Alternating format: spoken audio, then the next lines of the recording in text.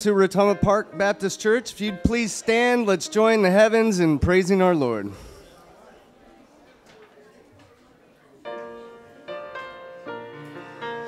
I will sing deep and sail from the peaceful shore, very deeply stained within, seeking to rise no more. But the master of the sea heard my despairing cry. Waters lifted me, now safe and I. Love lifted me, love lifted me, when nothing else could help. Love lifted me, love lifted me, love lifted me, when nothing else could help. Love lifted me. All my heart to Him I give, ever to Him I'll cling. In His blessings presence live, ever His praises sing. Love so mighty and so true, merits my soul's best song. Faithful loving service to Him belong. Love lifted me, love lifted me, when nothing else could help. Love lifted me, love lifted me, love lifted me, when nothing else could help. Love lifted me. Souls in danger look above, but Jesus completely saves. He will lift you by His love out of the angry waves. He's the master of the sea, billets His will obey. He's your Savior, wants to be my Savior today.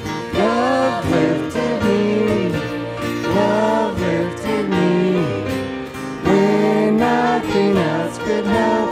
Love lifted me, love lifted me, love lifted me, when nothing else could help. Love lifted me. Amen. Please be seated for a few minutes.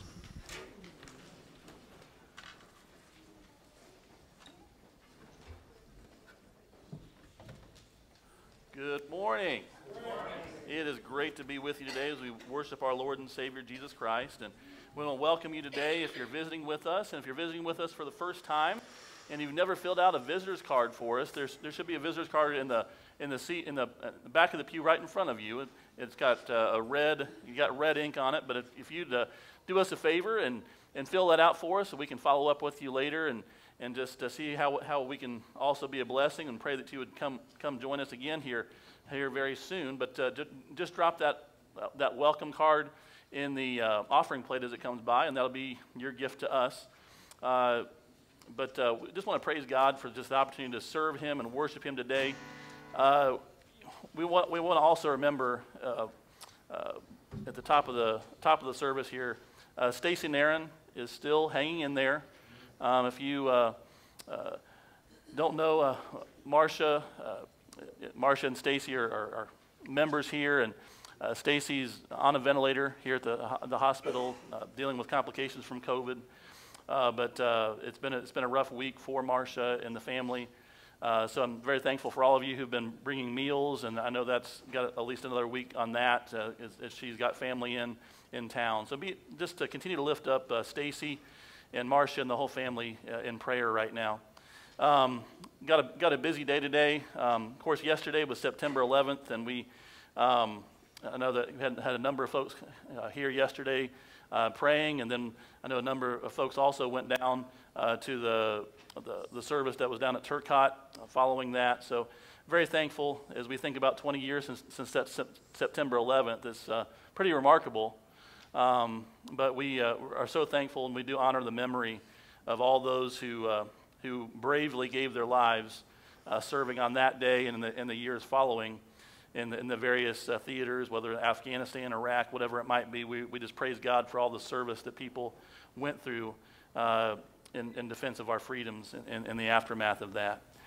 Today, busy day, big day, fun day in a lot of ways, but also a challenging day. Business meeting today at September at 5 p.m. today, this afternoon. If you haven't already picked one up on the way out the door, the minutes from the last business meeting and the treasurer's report are on the back, and there's also some out here in the hallway out there. So please pick one up so that you can be aware of what's going on with the church. Following the business meeting at 6 p.m., we'll have a movie night tonight. The documentary, The Insanity of God, is going to be what we're watching. It's you can read the description there in the bulletin, but it's a precious movie, a challenging movie, an uplifting movie. Your emotions will be engaged tonight, I can tell you that much. But by all means, you come, you invite friends to come. I just let you know, it is intense. I think it was rated PG-13 on the different streaming services you might see it on. That's for intense scenes. I mean, it's talking about the persecution of Christians around the world, and so there's some scenes that are very intense. So you, parents, you use your best judgment. There will be nursery tonight for that as well, so you can keep that in mind if that's something that you choose to do. And also want to let you know the running time is going to be about 90 minutes, so it's roughly an hour and a half long. So keep that in mind. But I'm looking forward to it. It's a really good movie that will challenge us. Note there in the bulletin also budget requests. Please turn them in by October 1st to the church office. So those things. You can see the outline of the schedule this week. Celebrate Recovery Monday. Classical Conversations will be going on here at the church on Tuesday.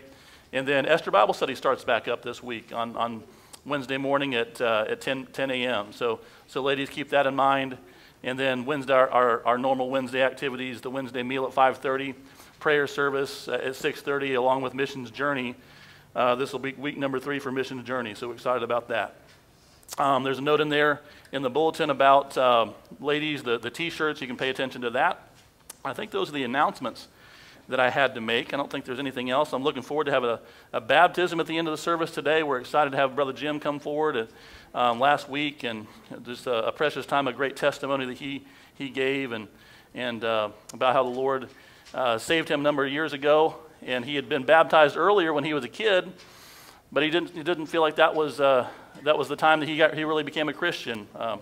That he became a Christian back in '97, and he hadn't been baptized in believer's baptism, so we're going to be doing that today. I'm very excited about that. But if you will stand with me now as we turn to Psalm 13. Going back to my days leading music, starting to tell you to turn to hymn number 13, but we're looking at Psalm 13, and we stand in the honor of reading of God's Word. How long, Lord, will you forget me forever? How long will you hide your face from me? How long will I store up anxious concerns within me, agony in my mind every day? How long will my enemy dominate me? Consider me and answer, Lord my God. Restore brightness to my eyes, otherwise I will sleep in death. My enemy will say, I have triumphed over him, and my foes will rejoice because I am shaken. But I have trusted in your faithful love. My heart will rejoice in your deliverance. I will sing to the Lord because he has treated me generously. Let's pray. Lord God, we cry out to you today because we know that you hear us. We know that even in the conflicts and the trials that we go through in this world, you are there with us. Lord, we know even right now, as we think about Stacy and Aaron, and we think about Marcia and the family, Lord, that you are right there with them. We thank you for the way you strengthen, you encourage. We thank you for the way that you have provided a way of salvation, Lord. And Lord, we thank you that Stacy has that testimony of being a Christian.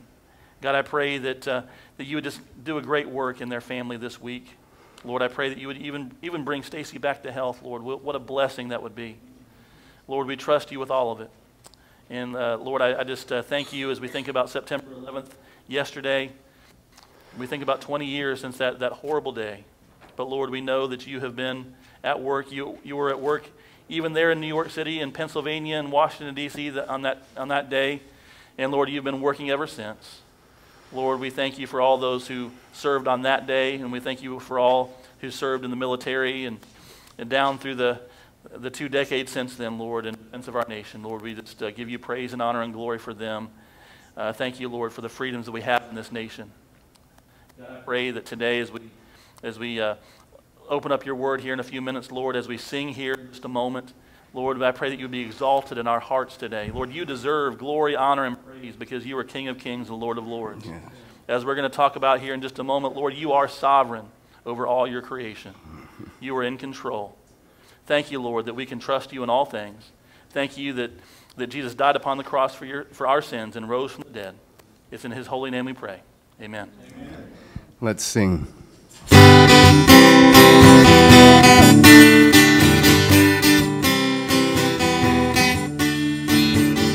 I'm trading my sorrow, I'm trading my shame, I'm laying it down for the joy of the Lord. I'm trading my sickness, I'm trading my pain, and I'm laying it down for the joy of the Lord. As we say yes, Lord, yes, Lord, yes, yes, Lord, yes, Lord, yes, Lord, yes, yes, Lord, yes, Lord, yes, Lord, yes, yes, Lord, oppressed but not crushed, persecuted, not abandoned, struck down but not destroyed. I am blessed beyond the best, for his promise will endure. That his joy will be my strength. Though the sorrow may last for the night, his joy comes with the morning. I'm trading my sorrow, I'm trading my shame, I'm laying it down for the joy of the Lord. Yes, Lord. I'm trading my sickness, I'm trading my pain, I'm laying it down for the joy of the Lord. Yes, we say yes, Lord, yes, Lord, yes, yes, Lord, yes, Lord, yes, Lord, yes, yes, Lord, yes, Lord, yes, Lord, yes, yes, Lord, I'm trading my sorrow, I'm trading my shame, I'm laying it down for the joy of the Lord.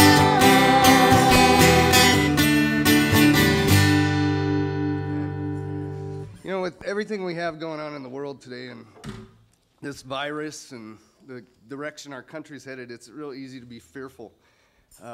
But we don't have to be that fearful. We have an anchor in Jesus, and he holds us still in the winds. And, you know, the term fear not is mentioned, maybe not directly like that, but it's several times in the Bible. It's everywhere. He's always telling us, do not fear. Like in Isaiah 41:10, it says, fear not, for I am with you. Be not dismayed, for I am your God. Let's sing Fear Not.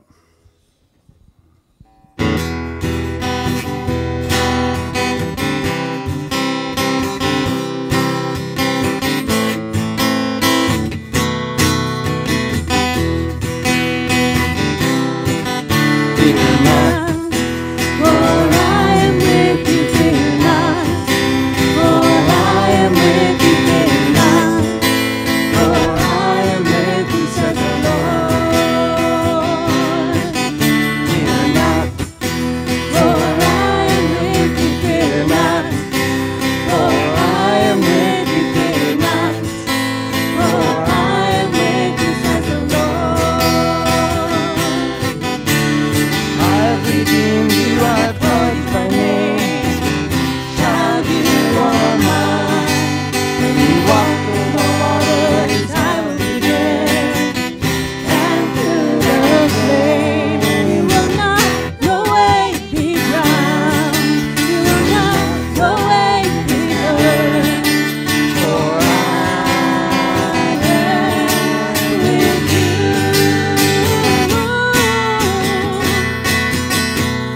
not. For I am with you, fear not. For I am with you, fear not. For I am with you, says the Lord. Fear not. For I am with you, fear not. For I am with you, fear not. For I am with you, says the Lord. I have redeemed you, I have called you by name. Child, you are mine. When you walk the waters, I will be there. And through the flames, will not be found. You'll not know where you burn. For I am with you. Fear not. Amen. Please be seated for a few minutes. Hannah's going to come down and name some missionaries from all over the world and then lead us in a prayer over them.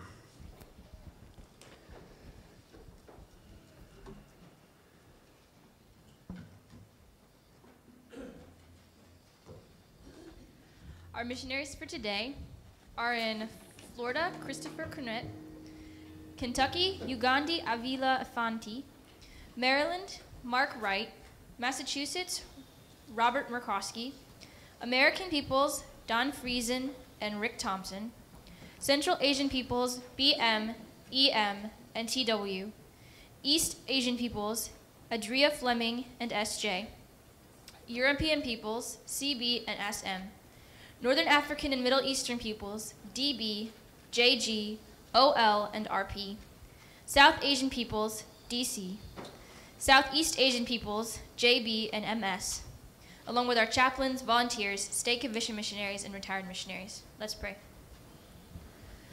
Dear Heavenly Father, we just lift these missionaries up to you today, Lord. I just pray that you would just fill them with your spirit and that you would give them encouragement and guidance. Lord, I pray that you would just give them health and protection and that you would just not let Satan attack them today. Lord, I pray that you would open doors for them to share the gospel with those who need to hear it. Lord, I pray that you would open hearts to receive the gospel through them so that your name might be glorified, Lord. Father, I pray that we would be faithful in sharing the gospel with those around us so that your name might be glorified to the ends of the earth. I pray this in Jesus' name. Amen. Amen. Gentlemen, if I could get 4 of you to come up and help with the offering plates this morning, please. If you're choosing to give, you can also go to retamaparkbaptist.net and give online that way. If you're a visitor, you should have a visitor's card in front of you. Just let that be your gift to us. Brother Craig, will you please bless the offering? Holy God, we thank you for your love, and we thank you for our freedom. Thank you for filling your house today, Lord God. We just pray you touch our hearts through the song and through this message, and just bless this offering and use it to spread your glory in Jesus' name. Amen. Amen. Thank you.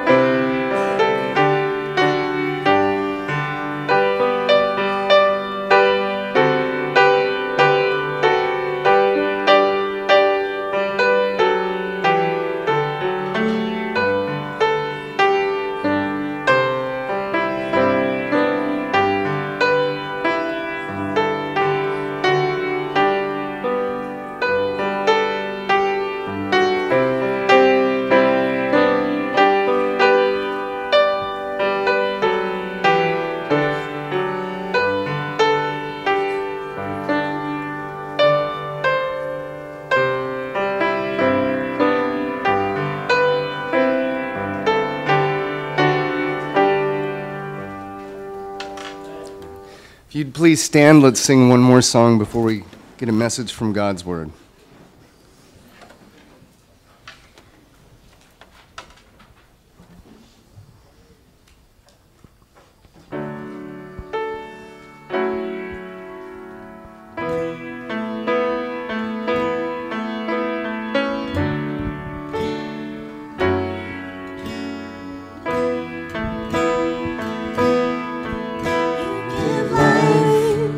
You are loved, you bring light to the darkness, you give hope, you restore every heart that is broken. Great are you, Lord. It's your breath in our lungs. So we pour out our praise, we pour out our praise. It's your breath in our lungs. So we pour out our praise to only.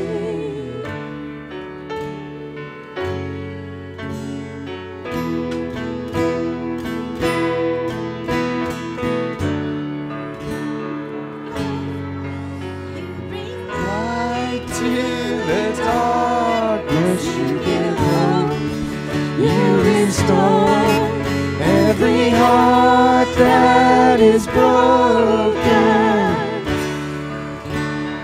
Great are you, Lord. It's your breath. It's your breath in our lungs. So we pour out our praise, we pour out our praise. It's your breath in our lungs. So we pour out our praise to only. It's your breath in our lungs. So we pour out our praise, we pour out our praise. It's your breath in our lungs. So we pour out our praise to only.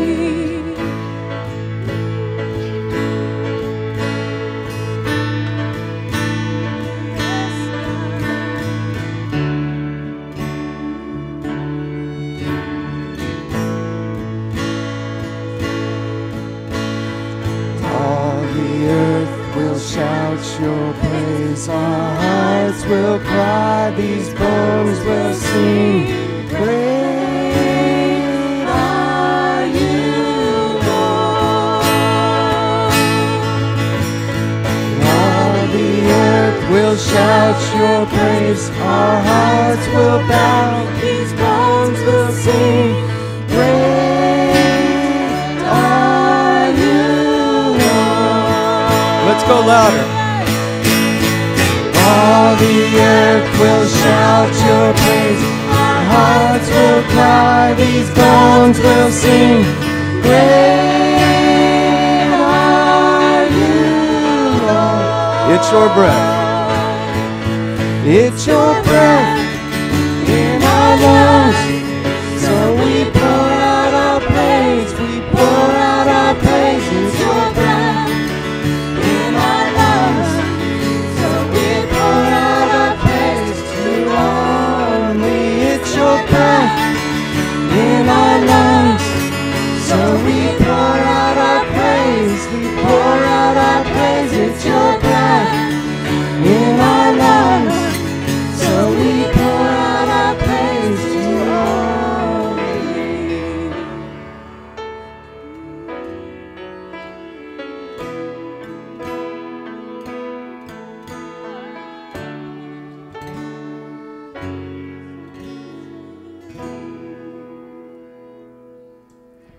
Please be seated.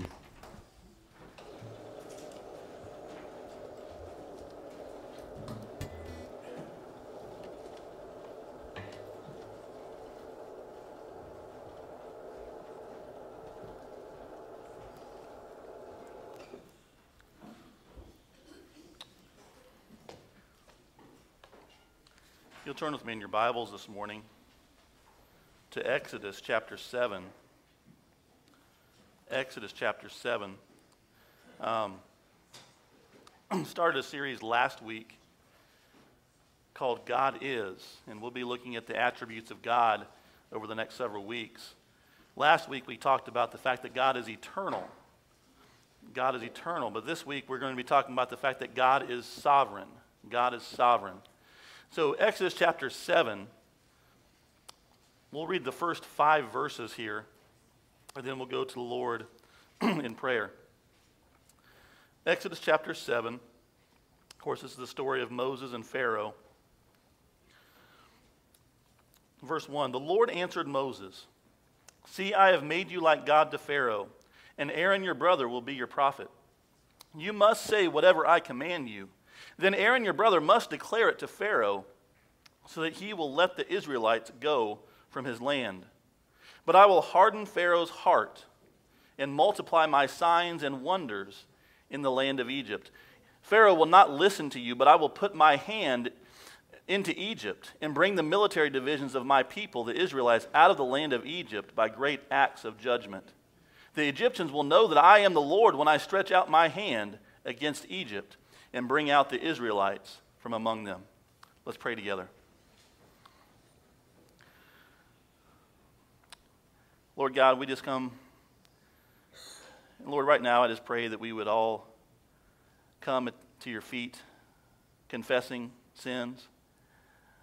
Lord, just asking your forgiveness, Lord, asking your cleansing right now. Asking, Father, today that you would open up our hearts, open up our eyes to see you, open up our ears to hear your word clearly. Lord, help me to preach your word faithfully. I pray, Lord, that you would be lifted up and exalted in every heart in this place. Lord, so that when we leave this place today, Lord, we would know that you are sovereign, that you are the God who is in control of all things. And Lord, I know that that's comforting, Lord, but it also is very convicting.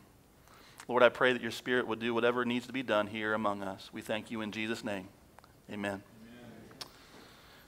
This time of year is always a time of reflection, as we think about yesterday being September 11th. And many of you have heard me talk about this before, but September 11th happened 2 days after I was ordained as a pastor back in 2001.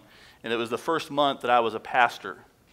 And so really one of the first sermons I ever preached as a pastor was the aftermath. You know, it would have been, so September 11th that year was a Tuesday. So September 16th, I would have gone into the pulpit there at the church in Ohio that I pastored for about 12 years. And here I am, just this young green kid, trying to make heads or tails of what had just happened that week, and having the same questions that everybody else had, right? And I don't remember all the details of what I preached that day, but what I ultimately went into the pulpit with was something along the lines of Romans chapter 8 and verse 28, the idea that God is busy working all things together for good for those who love God, to those who are called according to his purpose. And I can't tell you all the reasons that God allowed the events of September 11th to happen. I don't know the answer to that. There are some mysteries that will always be beyond us. I don't know why God allows any of the evil that he allows. But I do know that God is doing exactly what he says in Romans 8:28. I know that God is in control. He is sovereign. And that word sovereign, you know, we think about it in the terms of a monarchy, of a king, of a kingdom. He is the ultimate king. He is the ultimate sovereign. He is the sovereign Lord that we must bow to. He is doing a work, and he has the right to do that work any way that he chooses. If you've never recognized that right, today is the day to do that. If you've never recognized that he has the right to do that, today is the day to bow your heart before him and say, Lord, I yield to your lordship over my life. I yield and I recognize your sovereignty over my life and over the events of all men and women. Sovereign means that he is king. It means that he is the one who gets to make the laws and ultimately governs eternally by them. He metes out eternal justice. He metes out eternal mercy. and so on and so forth. But I will say this, when we talk about the sovereignty of God, I want to give a word of caution. God is not only sovereign. He is sovereign. But he is not only sovereign. Just like we talked about last week, that he is eternal. He is not only eternal. And so every time we talk about one of the attributes of God, we have to understand it in the context of everything else that God is. So if all you ever heard was the fact that God is sovereign, you might think of him much like you think of one of the Roman emperors, who was very much in control and in charge of the empire, the Roman Empire back in those days. But you have to understand that those were wicked men, wicked rulers, human rulers. So by definition, they would have been wicked. But even the Roman emperors were wicked in many ways beyond what normal human leaders would be. So we understand that God is not only sovereign, and we need to understand this attribute in tension with all of his other attributes. For example, the fact that God is also very loving. So if you understand God's sovereignty without the love of God, you might get a very skewed view of who God is. You would get a very skewed view of who God is. That he is very severe and cold. And he is in charge, but that's all that he is. But then you also understand that he is a good God and a loving God, and it makes you understand and appreciate his sovereignty all that much more. We don't understand any of these attributes in a vacuum. We understand them in connection with everything else we know about God. But today we're going to zero in on the fact that God is sovereign. And we need to understand that this is not something that we should be afraid of. We should understand it. We should appreciate it. It should bring conviction to our lives. But it should also bring great encouragement to our lives. Because here's the good news, brothers and sisters. If God is in control, guess what? I don't have to be. And guess what? If I'm in control, we're all in a mess. If you're in control, and a lot of you are a lot smarter than I am, a lot of you are a lot better people than I am, but if you're in control, we're still in trouble. But if God is in control, God who is all-powerful, God who is also good, God who is also loving, now we're getting somewhere. This is where we need to be. And so as we look at a world that seems like, frankly, everything is out of control at times, we understand that God is not surprised by a bit of it. We talked about that last week, the idea that he is eternal. But his eternality combined with the fact that he is ultimately sovereign,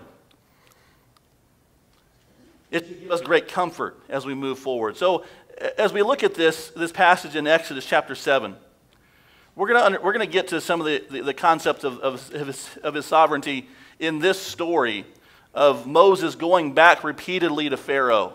And ultimately the plagues come to Egypt. And we're going to talk about the fact that and how God interacted with Pharaoh. But I wanted to make give a few understandings of what's happened here leading up to this event. Generally speaking, understand that God makes choices, and he has the right to make choices. He sovereignly makes choices. And I want to talk about a few choices that he's made leading up to this event in Exodus chapter 7. First of all, God chose Abraham, and ultimately, therefore, he chose Israel to be his chosen people. He chose Abraham to be ultimately the father of his chosen people, Israel. He chose Abraham because, anybody know? Just because, right? We don't know anything beyond that. He chose Abraham out of a group of pagan people there in the aftermath of the Tower of Babel. Abraham, or he was known as Abram in those days, was not somebody who sought after God. He was wealthy. He had, his family had many possessions, but that's about all we really know about him. So God chose Abram, as far as we know, just because he wanted to. We know nothing else about Abram that would cause him to choose Abram. Secondly, we know that God worked through great hardships, the great hardships of Joseph, to bring Israel down to Egypt. So he chose to bring Israel down to Egypt, and in doing so, he had to work, or he didn't have to, but he chose to work through the great hardships that Joseph went through in the latter part of the story of the book of Genesis. From Genesis chapter 37 through the end of chapter 50 of Genesis, we find that God allowed Joseph to go through tremendous hardship at the hands of his brothers, great injustices along the way, time after time. Things were looking up for Joseph, then he ended up back in prison, and through no fault of his own.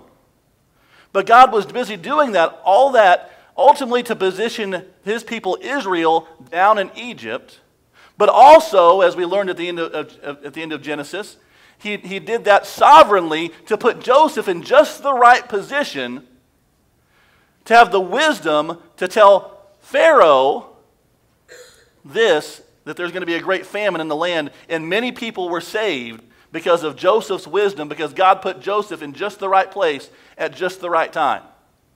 So we find that God sovereignly chose to work through the great hardships of Joseph to bring Israel down to Egypt. Third, we find that God chose Moses to deliver Israel. He could have chosen somebody else, but he chose Moses. In fact, we find the book of Exodus opens up with the story of the birth of Moses. And we find that God put Moses right where he wanted him to be. Even through the wickedness of that Pharaoh. Because if you remember chapter 1 of Exodus, there ultimately came a Pharaoh who didn't know Joseph. Because at the end of Genesis, the people of Israel are in great position. They're thought very favorably by Pharaoh and the people of Egypt. But one generation after another generation, hundreds of years pass until you find a Pharaoh who didn't care about about Joseph and about the people of Israel. And in fact, he saw Israel as a threat. So the wickedness rises up, and they begin to kill children to try to thin out the population of the people of Israel. And we find the civil disobedience of the midwives. And we find that God worked through that. God worked through so many different things in the early chapters of Exodus to bring Moses to this place at this time. Right up to the burning bush experience, and ultimately, now he's here, he's an 80-year-old man. He's got a spokesperson, Aaron, who's 83. And so these two elderly men are going to go and talk to Pharaoh and say, let God's people go. Fourthly, we find that God chose to raise up Pharaoh so that Pharaoh might glorify God. Let me repeat that. God chose to raise up Pharaoh so that Pharaoh might glorify God. This is a hard thing, because I want us to understand that by the end of the book of Exodus, by the end of this story, of this part of the book of Exodus, Pharaoh did glorify God, but not willingly. His judgment, ultimately, in itself, is a glory to God. And this is a hard thing. This is the part of Scripture that sometimes will cut against our heart. Because God will be glorified one way or the other. We find in Philippians chapter 2 that at the name of Jesus, every knee will bow, of things in heaven and things on the earth and things under the earth, and every tongue will confess that Jesus Christ is Lord, to the glory of God the Father. Now, does that mean that at the end of time, everybody's going to be saved? We know that that's not going to be the case. Some people will bow their knee willingly, and you must do it here on earth, or you won't do it there. And some people will bow their knee unwillingly,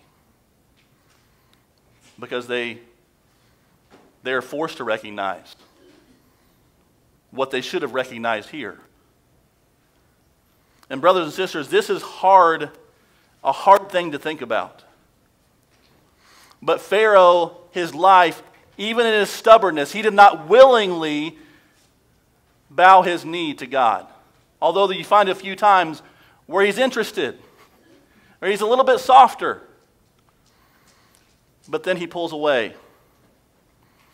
So God chose to raise up Pharaoh. He could have raised up anybody, but he chose this Pharaoh at this time, at this place, so that Pharaoh might glorify God. The fifth thing I want to talk to you about on this before we look at this verse. God chose to remove his hand from Pharaoh and allow him to have a hard heart. This is hard. God chose to remove his hand from Pharaoh and allow him to have a hard heart. I'm going to explain why I phrased it that way here in just a few moments. But what we're talking about here in this aspect of God's dealing with Pharaoh is a doctrine of reprobation. And you heard, well, sometimes you'll hear in life, well, that person is just a reprobate. The idea of reprobation means that God has removed his hand from that individual. Now, everybody in the world today, guess what? The sun's going to shine on the just and the unjust, on those who are following Jesus and those who aren't following Jesus. So even those who don't know Christ are benefiting today from the sunshine. And we're expecting rain later on, perhaps. So they'll benefit from the rain too. So there's a common interaction that God has and a common blessing that hits everybody in the world. But then there's a special and unique dealing that God has with people that he chooses to interact with at specific times and specific places. There's a specific interaction that you experienced when you came to faith in the Lord Jesus Christ. And he convicts you of sin. And he draws you to himself. And you choose to follow Christ. But then there are times and places and situations, and Pharaoh is one of these people we find in Scripture, where their conscience is pricked, and they can see that God probably exists, and God probably is right, and I should be probably following God, but they just run right through the stop sign, and they just blow right through it. And ultimately their conscience becomes seared. God gives everybody a conscience. It's the law that's written upon our heart, we find in Romans chapter 2. The law is written on every one of our hearts. His law. And sometimes we listen to it and we might obey it, and sometimes we don't. And because we don't even once, we're condemned to be separated from God in eternity in a place called hell. And something needs to be done, and Christ has done that, and we talk about that on a regular basis. But we're going to find in this story here, and I just read the first 5 verses of chapter 7, this interaction between Pharaoh and Moses. And God would tell Moses, you go and you tell Pharaoh, let my people go. And you perform these signs and wonders in front of him. And some of those things, Pharaoh's magicians would be able to duplicate, or at least seemingly duplicate. And Pharaoh would say, you know what, that's not a big deal. I got that covered. So your God must not be all that powerful. And we find in the next few chapters, chapters 8, 9, and 10, and even on in chapter 11, we find the interactions of Moses and Pharaoh. And many of these cases, I'll read a couple of these here. Pharaoh would step right up to the point of maybe believing, maybe thinking about it, and he'd back off. Let's read a couple of these chapters, a couple of these interactions here. At the end of chapter 8, this is following the plague of frogs.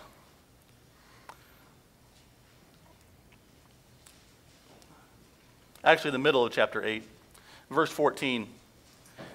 They piled them in countless heaps. This is after they were dead, after these frogs were dead. And there was a terrible odor in the land. But when Pharaoh saw that there was relief, he hardened his heart and would not listen to them as the Lord had said. Notice the Pharaoh hardens his heart, is how it's described here. Now, if you remember back in chapter 7, verses 1 through 5, it says that God would harden his heart. These first several plagues, it's mostly either his heart became hard or Pharaoh's heart was hard. That's in verse 19 of chapter 8. Or in verse 32 of chapter 8, the very last verse. But Pharaoh hardened his heart this time also and did not let the people go. And so you see some interest from Pharaoh at times. But then it says he hardened his heart. But then later on, we find something else. We get to the plague of darkness over in chapter 10. And this happens multiple times, this phrase. After the plague of darkness, at the end of chapter 10, look at verse 27. It says, "But the Lord hardened Pharaoh's heart, and he was unwilling to let them go. Pharaoh said to him, 'Leave me, make sure you never see my face again, for on the day you see my face, you will die.' 'As you have said,' Moses replied, 'I will never see your face again.'" And if Pharaoh at any point along the way had repented of his pride, of his arrogance, and turned to the Lord, he would have been spared, and more importantly, his firstborn would have been spared as we get to chapter 11, because the last plague is the worst of all the plagues. And it says there was a cry in Egypt because of this plague that had never been heard before and has never been heard again. Because of this plague, the death of the firstborn. And we see the Passover that comes in, where the people of Israel are commanded specifically to sacrifice a lamb, to place the blood of the lamb on the doorposts and over the heading of the door. And the angel of death would pass over the entire region. And anybody who had the blood of the lamb on the doorposts, the angel would pass over that home. But anybody, and this would have been Jew or Egyptian, who did not have the blood on the doorposts, they would have had their firstborn son die. All because Pharaoh, in the condition of his heart. And what was the condition of his heart? As I said, God chose to remove his hand from Pharaoh and allow him to have a hard heart. Why do you think I say that? That he removed his hand from Pharaoh? Because you have to understand this. Pharaoh was not a believer in the one true God. Okay? He never was. He had heard, because the Hebrews were around, he had heard about the God of Joseph. He had heard those stories, but he had no regard for Joseph, because he had reached a point, the generations had reached a point where it was just such a distant memory Joseph was. So you have to understand, the Pharaoh thinks of himself as God, the one true God. He has placed himself in that position, and the people look at him as such. And he loves that adoration and that worship that the people of Egypt gave to him. And so what he has to deal with as Moses comes and says, "Let my people go," what he is doing, he is going to have to recognize that God is God and he is not. And that would occur to him sort of in some spots. And you can see God working with him. But then he backed away. Time and time and time again. And God's judgment would come. 10 plagues, the last one being horrendous, hit Egypt because Pharaoh would not turn to God. Understand today, brothers and sisters, never underestimate the ability of the human heart to explain away God and to not submit to his lordship and to his sovereignty. Never underestimate. And you think, well, I am so much smarter than my neighbor. No, you are not. No, you are not. In fact, if God had not intervened in my life, I would have been just as wicked and just as prideful and just as everything as Pharaoh was. With a whole lot less people worshiping me. But you get the picture, right? But I want us to compare this passage And take time, I would encourage you to take time and read the full story from from Exodus 7 all the way through 11 and find how God delivered. But I want us to also read a passage from the New Testament that teaches the very same concept. And I would submit this morning, you're going to read some things from Romans chapter 1 that you're going to say, well, wait a second, are you describing our current culture? And I'm going to say probably so. Romans chapter 1, verses 24 through 32. And I want you to see a specific phrase that comes up 3 times in this text, which I think also very, very keenly describes what happened with Pharaoh in the book of Exodus. Romans chapter 1 in the New Testament in verse 24. Therefore God delivered them over in the desires of their hearts to sexual impurity, so that their bodies were degraded among themselves. They exchanged the truth of God for a lie, and worshipped and served what was created instead of the Creator, who is praised forever. Amen. For this reason, God delivered them over to disgraceful passions. Their women exchanged natural sexual relations for unnatural ones. The men in the same way also left natural relations with women and were inflamed in their lust for one another. Men committed shameless acts with men and received in their own persons the appropriate penalty of their error. And because they did not think it worthwhile to acknowledge God, God delivered them over to a corrupt mind, so that they do what is not right. They are filled with all unrighteousness, evil, greed, and wickedness. They are full of envy, murder, quarrels, deceit, and malice. They are gossips, slanderers, God-haters, arrogant, proud, boastful, inventors of evil, disobedient to parents, senseless, untrustworthy, unloving, and unmerciful. Although they know God's just sentence that those who practice such things deserve to die, they not only do them, but even applaud others who practice them. And I want you to see there, and this is in the context of the earlier part of chapter 1. The earlier part of chapter 1 talks about the fact that God, in His amazing and powerful creation, His invisible attributes are made known. And what He is teaching there, and He says, because His invisible attributes are made known by the amazing majesty of His creation. The amazing things we see as we look up at the night sky, the amazing things that we see in the mountains, in the oceans, just the tremendous glory that is revealed in His creation. Because of this, Paul says in Romans 1, they are without excuse. In other words, this should be enough to cause men and women everywhere to cry out to God and say, God, I want to know you. God, I was created for you. And it should cause all of us to reach out and say, I need to know this God.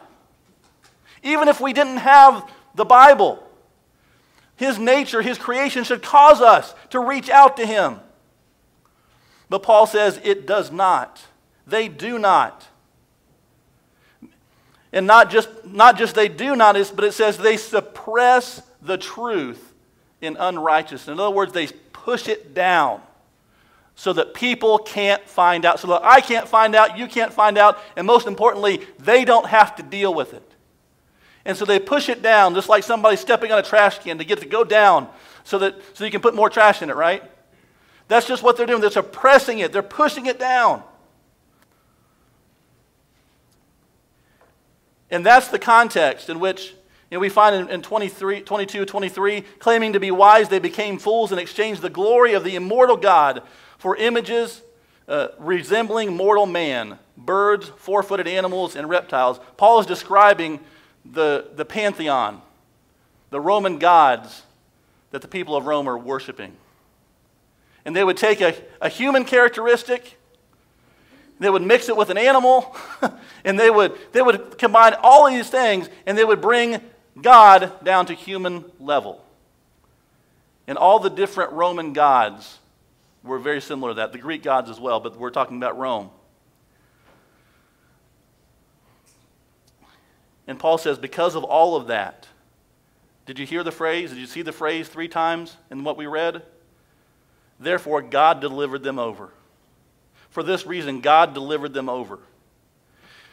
Because they did not think it worthwhile to acknowledge God, God delivered them over to a corrupt mind. What he is describing is exactly what happened to Pharaoh in the book of Exodus. And what he's saying is, he's not making them sin. God did not make Pharaoh sin. He did not cause Pharaoh to hold the people of Israel back.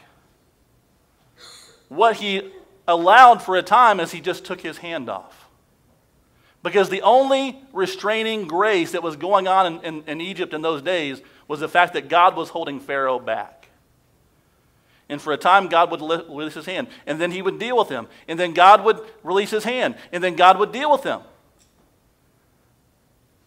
If Pharaoh had responded in any of those situations when God was dealing with him, all of that could have been washed away or stopped at any step along the way. But God, as judgment upon Pharaoh and upon Egypt, God took his hand away. And what does that mean for the folks that we're talking about here in Romans 1? Do not miss this. And I'm going to say this as lovingly as I can, but as firmly as I can. What you find in Romans chapter 1, beginning with about, verse 20 or so, all the way down through the end of chapter 1 of Romans, you find a description of a society that is completely out of control. And God, whatever restraining grace has been in the culture, he is removing his hand from many people. And you say, well, how does he decide? I don't know how he decides. It's really not my business how he decides. God is the only one who gets to choose that because God is sovereign. He is the one who's in control. But as you look at this, we find nonstop in these chapters, in these verses, the LGBTQ stuff that we see today. It's from verse 24 all the way down through verse 27, 28. But brothers and sisters, that's not the only thing we see. There's a whole lot of stuff in verse 28 and following. Now that may have been one of the primary things that was happening. I don't know. We don't know. But I'm going to tell you right now, and I've mentioned this from the pulpit before, and if you don't believe me, you need to wake up. You will be forced to make a choice in the future. And that day is probably coming sooner than you've ever realized it was. What you really believe about homosexuality and about the LGBTQ agenda. You're going to be forced to make a decision. I would suggest you make it now, if you haven't already. Not that you hate people, not that you want people to be destroyed or any of that nonsense. No, you want them to be redeemed. You want them to turn away from their sin.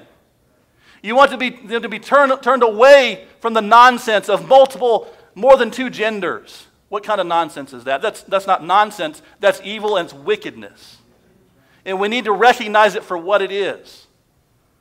We do live in a world where there is objective truth.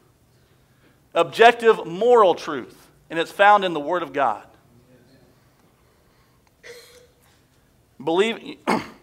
I understand that there's a great deal of discussion in our day and age, this week even, talking about vaccination mandates and what have you. I don't really care. I'm not starting a discussion here about what you believe on those things. But if you're in favor and you say, well, I don't think that vaccination mandates are such a big deal, I'm going to ask you the question, what's it going to be next week? You might think one thing this week, but what's it going to be next week when they find your issue? And brothers and sisters, we need to draw closer to Christ and closer to each other than we ever have. Because what we find here in Romans chapter 1 is a description of our society. And what God has said in His Word is He sovereignly, whenever He wants to, can remove His hand from me, from you, from anybody. He will not remove his hand from his children. But what we're finding in our society, and just so we're clear on this, we're not only talking about homosexuality, we're talking about verse 29, those who are filled with all unrighteousness, evil, greed, and wickedness, full of envy, murder, quarrels, deceit, and malice. They're gossips. If you are one who thinks that gossip's not a big deal, it's on the list. Slanderers, God-haters, arrogant, proud, boastful, inventors of evil. I think abortion when I think about that. Disobedient to parents, senseless, untrustworthy, unloving, and unmerciful. Brothers and sisters, there's a whole lot of things on that list. And maybe the LGBTQ stuff might have been what precipitated some of that when God took his hand off. I don't know for sure. But it describes a wicked culture. And if you open up your eyes, what you're finding is left and right, professing Christians just moving a little bit off center. A compromise here, a compromise there. Well, maybe this, maybe that. Brothers and sisters, stay firm on the Word of God. Do not stay firm on what I tell you the Word of God says. Stay firm on what the Word of God says. Your allegiance is not to me, your allegiance to God, and His Word is true. But he says you were delivered over, and that's the same thing as the hardened heart that we find in Pharaoh. God does not force someone to do evil, but he does pull away his divine influence. That's going to mean that at times we may be sharing the gospel with someone who simply will not listen. That's not my job to be concerned about that. It's not my job. There are people I've shared the gospel with time and time and time again. And as long as they're breathing, guess what I'm going to do? I'm going to keep sharing the gospel with them. But do understand the way God works. And I would include this, especially the longer a person rejects the gospel, I would include this kind of concept that God is not guaranteed to give you another opportunity. God is not guaranteed to say, you know what, I will bear with you forever. He has not said that he would do that.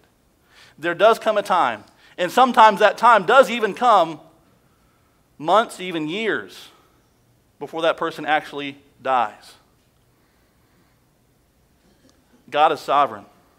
But I want to say this, and I started talking about this at the beginning of the message.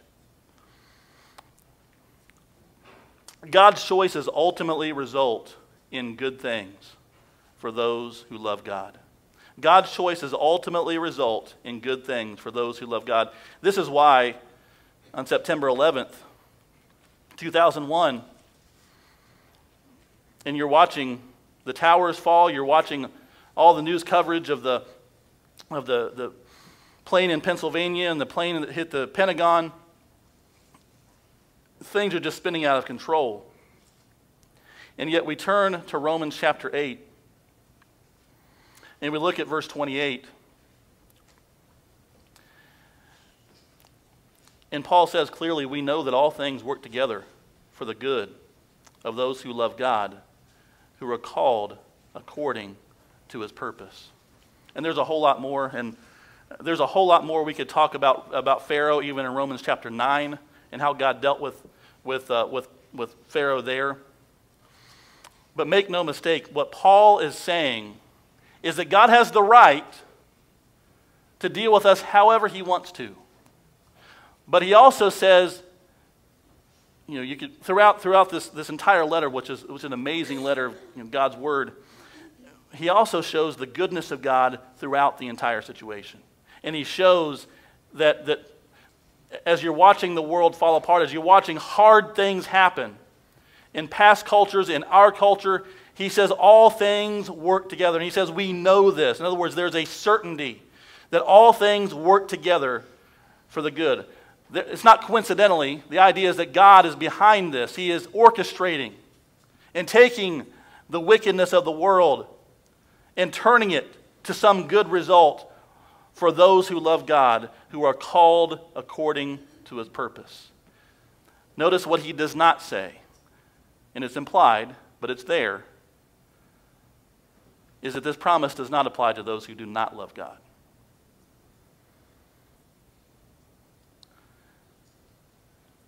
Ultimately, whatever God declares is good, and those who receive the benefits of God working these things together are those who love God. But if you are in this place today and you do not love God, and you've never wanted to recognize His sovereignty over your life, oh, you might want the forgiveness in the idea of going to heaven, but you don't want to yield control of your life to a sovereign Lord. Today is the day to recognize that God is busy working together for those things for good, but only for those who love God. Only for those who want Him. I'm going to tell you, heaven is going to would be a very miserable place for those who don't love God. It's going to be a glorious place for those who do love Him. Because He is the attraction. He is the one that that causes us to want to go to heaven. So I'm going to ask a few questions here, and I'm going to talk about a few applications here. How does God's sovereignty affect us? I would say it affects us pretty much every way, but I'm going to hit a few high points here. How does God's sovereignty affect us? First of all, we know that we are not in charge. We know that we are not in charge. That is both comforting and convicting. Because if you're one that does not like to let anything go out of your control, that's going to be a problem. It's going to be a hard thing to trust God, isn't it? But if you're one, even for that person who's trying to control, you can step back and say, you know what? God is in control. What am I doing? But maybe you're one who, your personality type isn't that way, but you're much more laid back, and you understand that God's called you to recognize His sovereignty. And He's called you to do something, and we'll talk about that.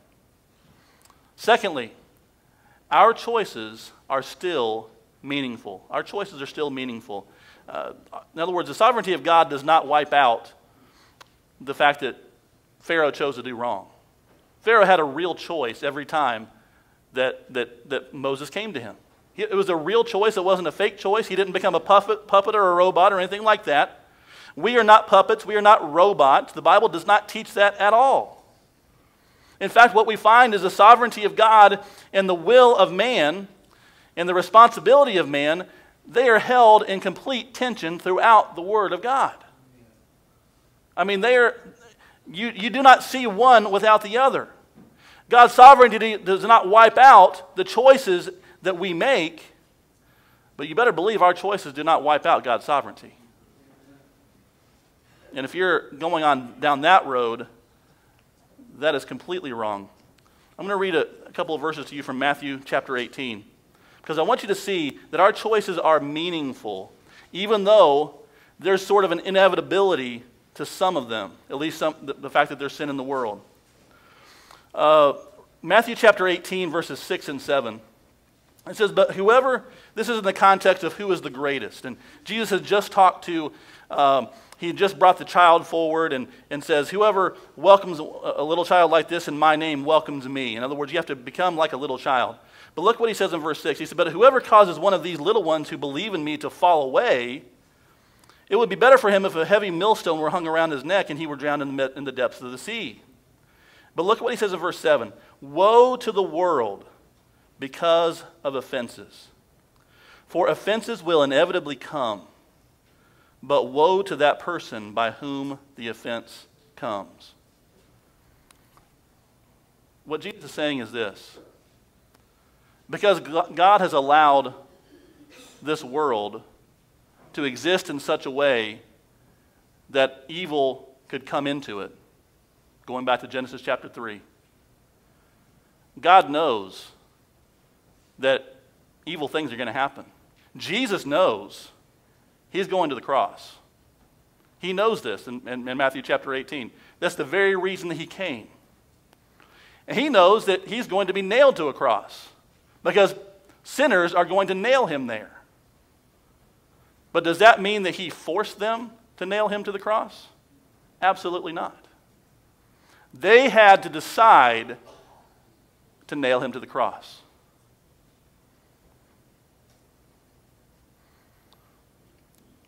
The truth of the matter is, we must decide to follow Jesus. We must decide. We must place our faith and our trust in the Lord Jesus Christ. The invitation to salvation is a real invitation. It's a real invitation to make a meaningful decision.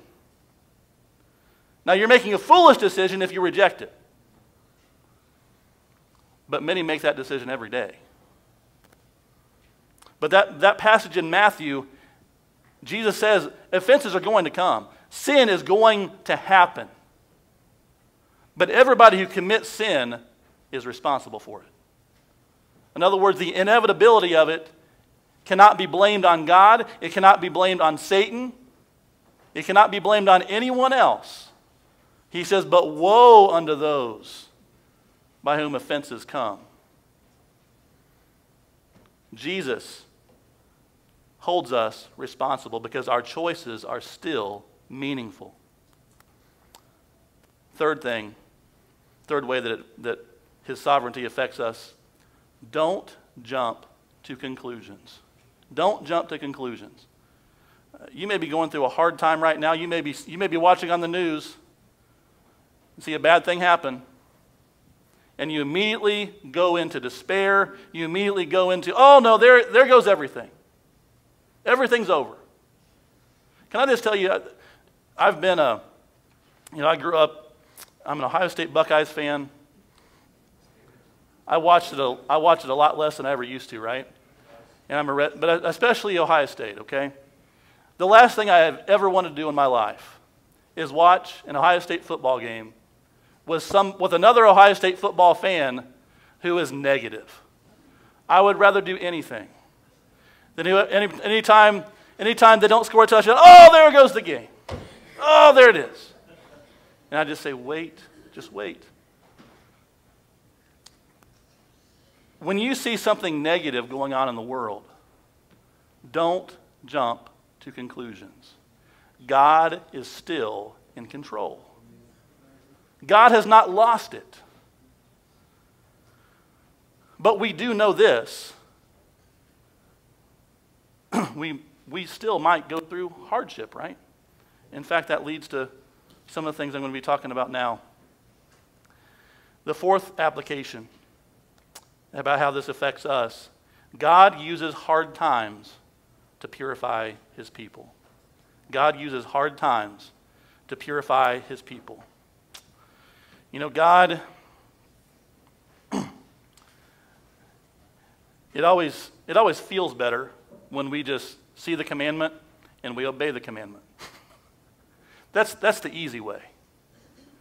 But which one of us have ever just learned the easy way? Most of us learn the hard way by experience some consequence for my sin and your sin, right? Most of us learn the hard way. Sometimes we learn the hard way and that helps us to grow. And the next time we experience the same temptation, we're better and we're better able to overcome that.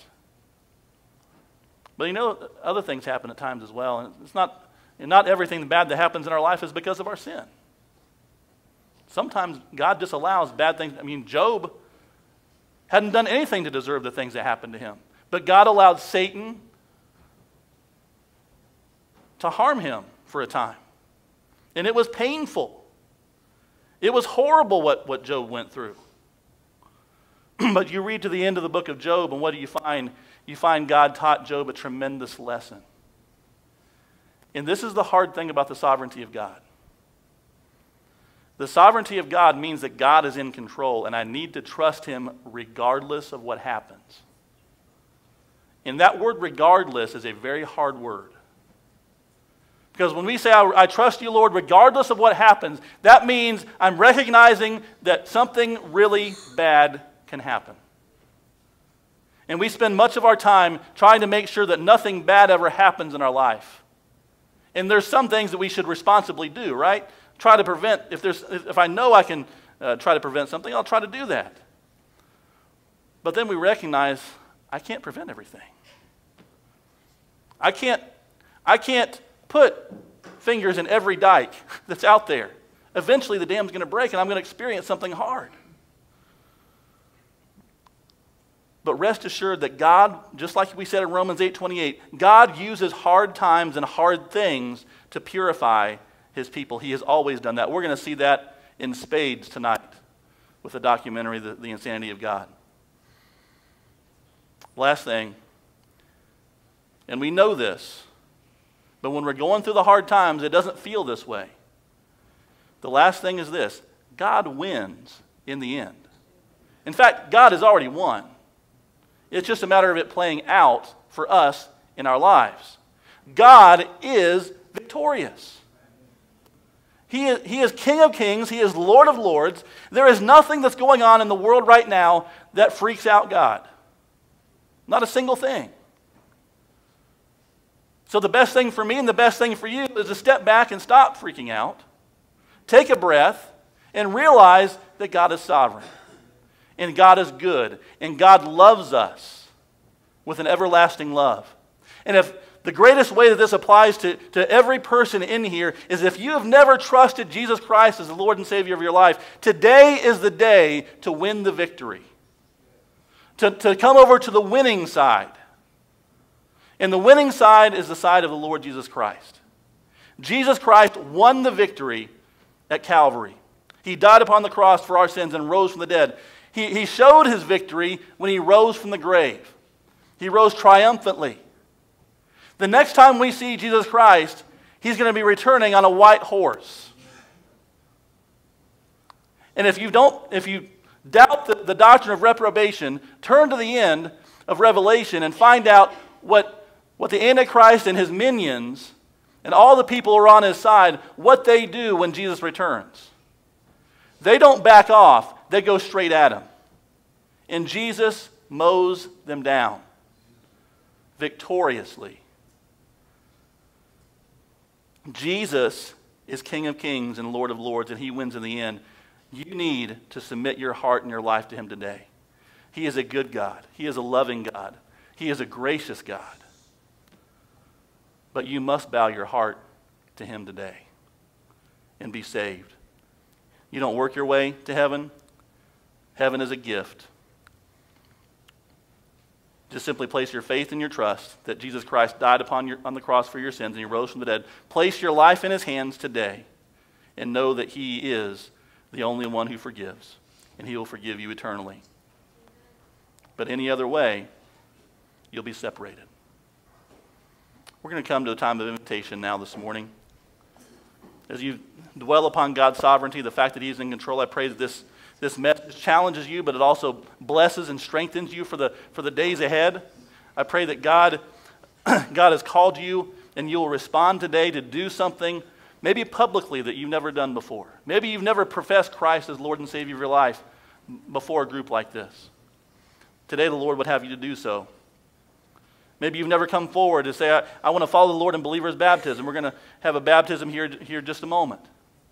Today is the day to say, I want to follow the Lord in baptism. I know I'm a Christian, but I need to follow him in baptism because he's commanded me to do so. Maybe you'd like to come and be part of our church and say, I want to unite with this church and be a part of what God is doing here. And we would love and rejoice about that. If there's something that I can pray with you about, I would love to do that. But whatever it is, this is a time to respond as God leads you to do so. You obey him as we pray. Father God, I thank you for the day that you've given us, and thank you, Lord, for the blessing of salvation. I thank you, Lord, for the testimony of baptism that we're going to have here in just a few minutes with Jim. Lord, what a blessing it is to hear how you've worked in his life over the last 20 plus years. Lord, please just help us, draw us close to you. We know that you are in control. Hold on to us today. Hold on to our hearts. And Lord, if we're going through something hard, Lord, help us to not fear, but Lord, to trust in you. Help us to not walk away from you, Lord, and with a hard heart, but Lord, soften our hearts today. Don't remove your hand from our hearts today, Lord. Please, Lord, the worst thing that could happen, Lord, would be for you to remove your hand from us.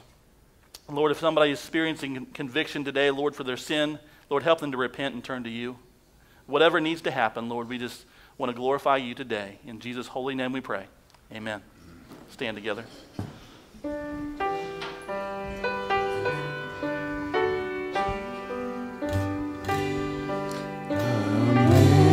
Amazing grace, how sweet the sound that saved a wretch like me. I once was lost, but now I am found. Was blind, but now I see. 'Twas grace that taught my heart to fear, and grace my fears relieved. How precious did that grace appear, the hour I first believed. Many dangers, toils, and snares I have already come.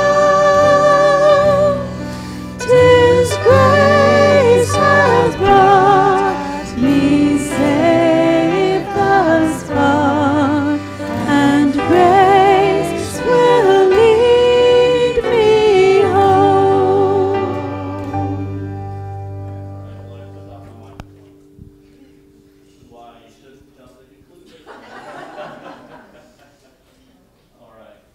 Well, Lily Baird came forward, and we were talking about this a little bit last Sunday night. You want to share with them? Yeah. So as most That's good. That's good. That's close enough. Close enough.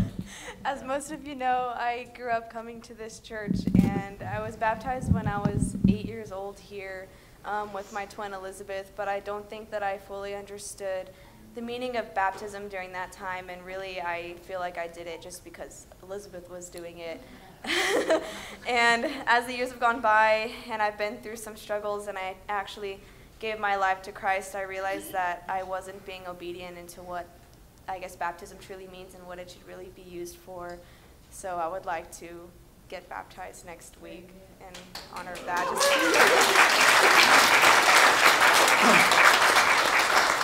So I'm excited about that. So be here next week. But I've got business to do this week. So thank you, Lily. God bless you. All right. All right. You can be seated.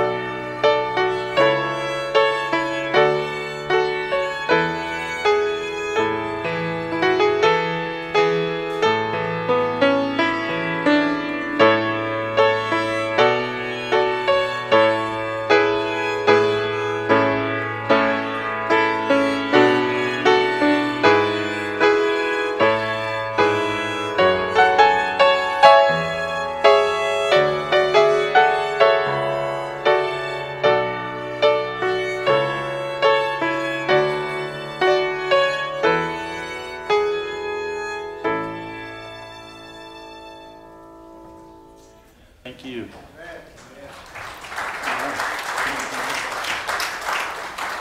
All right. Brother, good to see you. Good to see you. All right. So why don't you face out there for a minute. This is Jim Zumwalt. Jim, do you want to give a word of testimony about what the Lord's done in your life?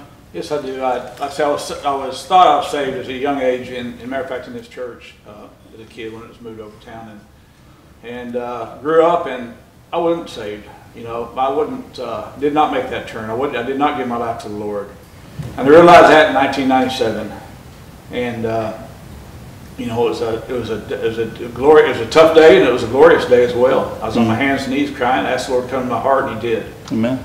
And that's when I was saved. Amen. And since then, I had not been baptized. So that was 1997. Okay. Just praise God. Praise God. Well, it's exciting for me. So, Me too. well, Brother Jim, based on your profession of faith in Jesus Christ as your Lord and Savior, I baptize you, my brother, in the name of the Father, and the Son, and the Holy Spirit, buried with Him in the likeness of His death.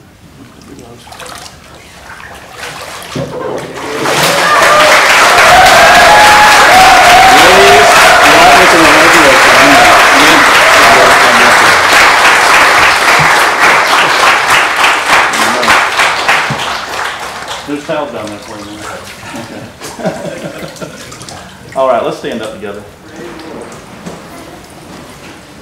It's great to see all of you today. Let's close with a word of prayer. Brother Andy, would you close in prayer, sir?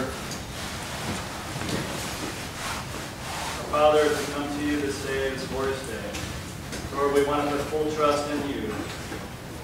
And Lord, I just pray for all the people that are in sickness right now, that you cure them, if it's your will. And Lord, just thank you for this glorious day that we saw somebody come to you, Lord, and proclaim their faith. And Lord, as we all go out this day, I pray that you handle with us, and we have patience and we have understanding. Thank you for your Son died on the cross, was buried, rose again 3 days later. And Lord is our hope and our glory and our promise to us. In Jesus' name, amen. Amen.